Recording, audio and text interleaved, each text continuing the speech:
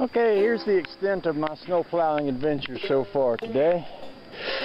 I was able to get the Jeep to move forward about 2 car lengths and get stuck really good. And I'm going to leave it there. I'm just not going to waste what's left of my energy digging it out. I am contemplating whether to try to dig a path to the back door. I think I will. That ought to be good. You know, I don't know if it'd do me any good, but I know I got some tire chains in the truck that would probably fit on that Jeep.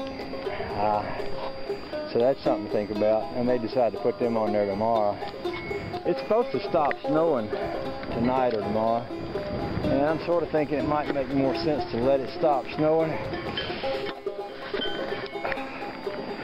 before I continue to do that.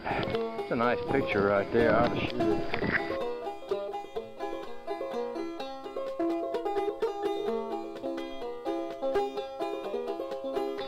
Guess I could take some pictures of the car too. That's my Toyota right there. About all you can see is the windshield, but she's in there.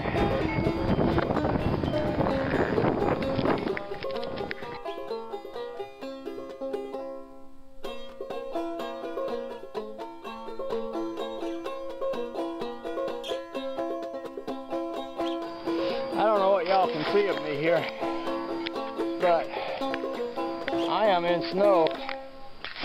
Right up to my, well, I've been digging, otherwise it'd be up to my belt or so.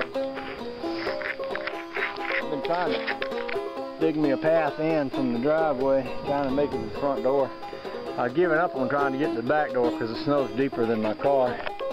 I'm not talking about the green car, I'm talking about the silver one on the other side that you can't see because it's buried in the snow. So I'll shut up and get back to digging. Maybe I'll make it to the house before lunch. I just looked up and saw that one limestone place sign with all the icicles and the snow. Oh, I just thought that looked kind of pretty, so I thought I'd shoot that.